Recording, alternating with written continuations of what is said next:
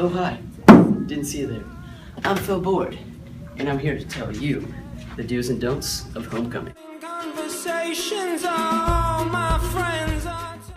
Do wear a coat and tie. Don't wear jeans, gym shorts, sunglasses, or hats. Girls, do adhere to the dress code. Don't wear two-piece dresses, dresses with slits, or dresses that are shorter than mid-thigh.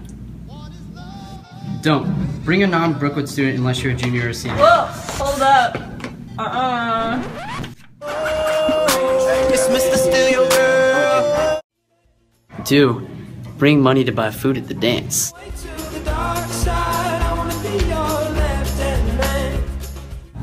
Do bring your My Payments Plus receipt any day during lunch between now and October 2nd and trade it for your tickets and bring them to homecoming. Do bring your student ID to the dance.